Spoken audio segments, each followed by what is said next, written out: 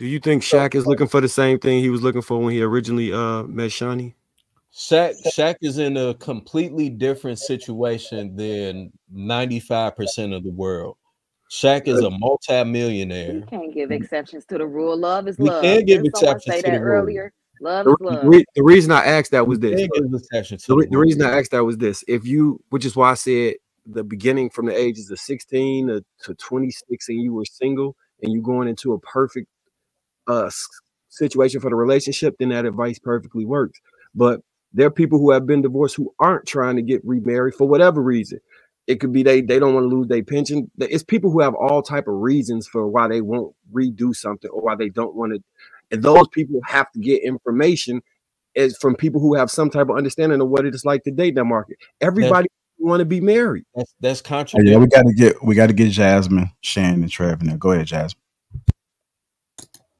I mean, I'm gonna keep mine short, but yeah, everybody's not trying to get married. Some people don't believe in the the institution of marriage, but I mean, I personally do. I do date to be married, but I like that they do have shows like that where you can just talk about things where it's like other than just, oh, I'm dating to be married. So there's podcasts specifically for those people that want to only get advice on how can I be a better wife, how can I be a better husband, or nurture myself into that space. Then you watch that, but don't bash, the people that are just talking about, casual interactions or even just dating in college, helping them navigate that better to understand like red flags, do's and don'ts and things like that. These could help people just become better people in general, like just for the dating world, like once they get there or once they do decide maybe later, oh, I do want to be married one day, but they can at least help navigate them better in the dating world. Or I think, just the purpose of dating in general is just for companionship. Like, so it's just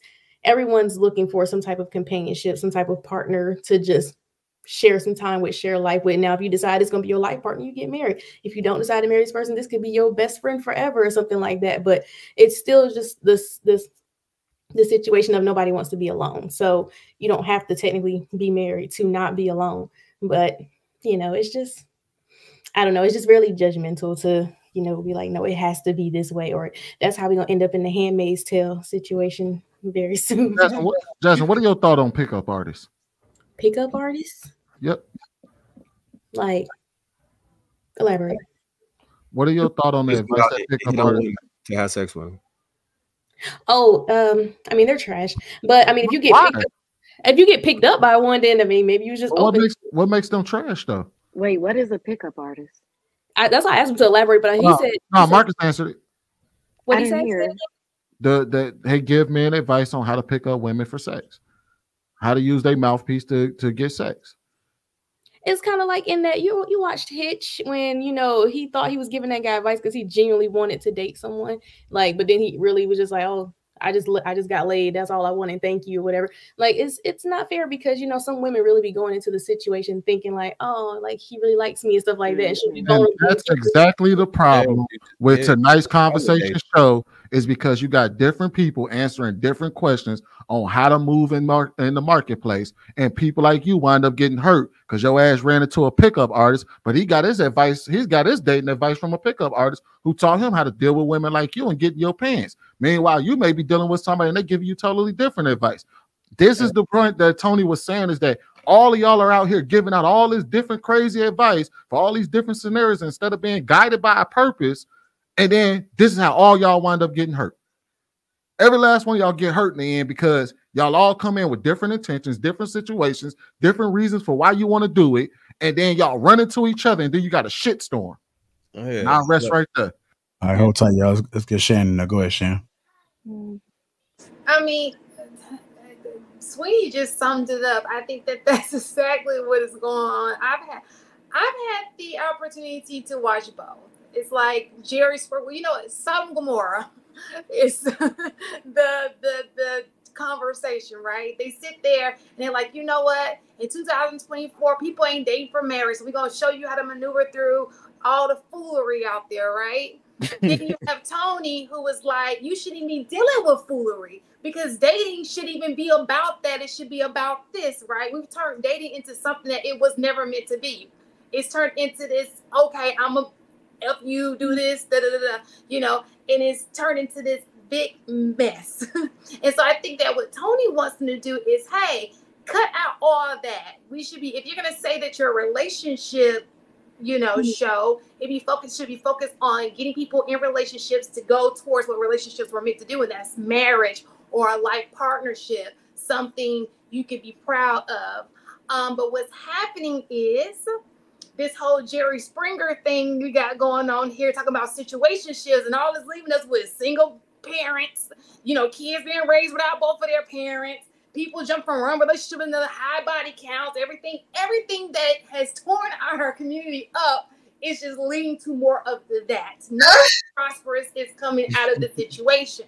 So, just like the music, dating is just as detrimental to our community as that music is, okay? We gotta stop using each other just for I. If you don't like the chick, don't you like, oh, but she fine. Just let her go. Let it be, right? You gotta, everybody is so selfish. It's ridiculous. It's all about what is about me. It's never about anybody else but being. You don't care who you hurt in the process. That's the crazy thing about it.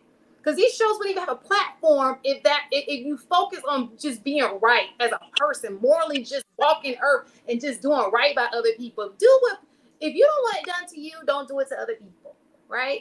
So that's pretty much what it is. I get it. It's like wholesome against, you know. Hey, I'm gonna say this and go so I can go refill my cup up. Casual dating.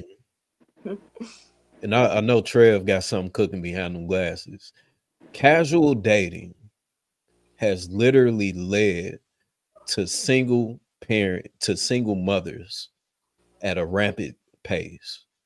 So if we are validating people dating just because, then you can't say shit about a single mother. You can't. There's nothing that can be said about it. Because you're literally okaying it. There's no reason for you to be in the dating pool if you are not there for marriage. Period. Ace was simply continuing to pander to his platform.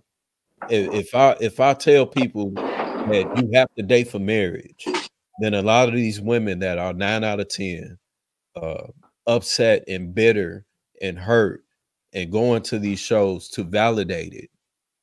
And just especially if 2 women on here just so happen to use the same term of it being ratchet.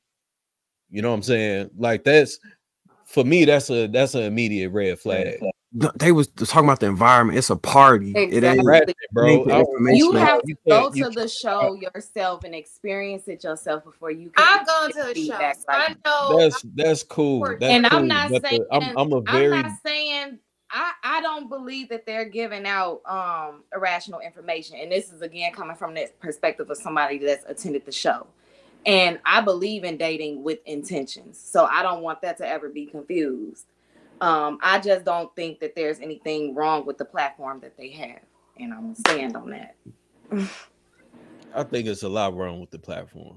But I'm going to go get my drink. Have y'all ever, everybody that's vehemently against them, have y'all ever watched a full episode or been? I'm not against them. I'm not vehemently against them. I just don't. I'm just against how the messages. Have you seen this? No, it's not. I've seen one show, but I'm not necessarily against the show. All I'm simply saying is that you have one person that's given a purpose to something, a singular purpose, and another person that's saying that, hey, look, you gotta figure out a way to dip and dive into the way that everybody. You gotta answer the question for everybody. And when you have a show like that, that really does cause confusion because on one half of the audience, they thinking, okay, well, my advice is I'm trying to date for this, but now I have to deal with the person that's getting advice over there on how to deal with me in this particular situation. Because they may have advice of saying, man, I'm dealing with this woman that really ain't trying to give it up. How do I give it up? Or how do I get her to give up the draws? And somebody on that stage will give them the advice on how to do it. And then meanwhile, you got this woman over here in the corner like, damn, you teaching that nigga how to teach. But that's not a platform, though. They not giving out advice like that. That's what I'm saying. Yeah. So then would you guys say that But Would you guys say that we're doing the same exact thing? Yes, Absolutely. That's what I'm saying. Absolutely. That's exactly what I was about to say. Because if by that logic, when we get to the relationship part, half of us need to shut up. By that logic, every time. So no, but you know what? And that's why I stay consistent. By that logic, it's it's a lot of pretty the much stuff the that same. well, I don't think that that's. I don't. No. I don't think that that's true. I think that the difference is if there were a single person going through the dating process and their goal was to teach you how to date so you can get to where Tony is, and they were on point, like do it this way, go in with intent. Because there's a right way to do things, there's a wrong way to do things. You can't never make anything wrong right? So you go in knowing you're standing on yours, and you know that this is like the wholesome way to do it, right? I think that those two people can work together. I think the problem with the A show is so many wrongs in there, and wrong is up to them because some people just don't have, they don't know wrong. I mean, some people think it's okay to bounce shit. People got different standards, but for the most part, the point. The point. Huh? People have different standards. That is the point. Right. So, but if they have different standards than that, then we can't say anything about Sexy Red. They got different standards on that too. Like, there's no point in us having these conversations because if she want to be on OnlyFans, let her be there. Teach her how to be a good OnlyFans. We can do that on every level. You know what I'm saying? So if you're gonna say something is wrong, stick with the fact that it's wrong. You can't be wishy-washy. So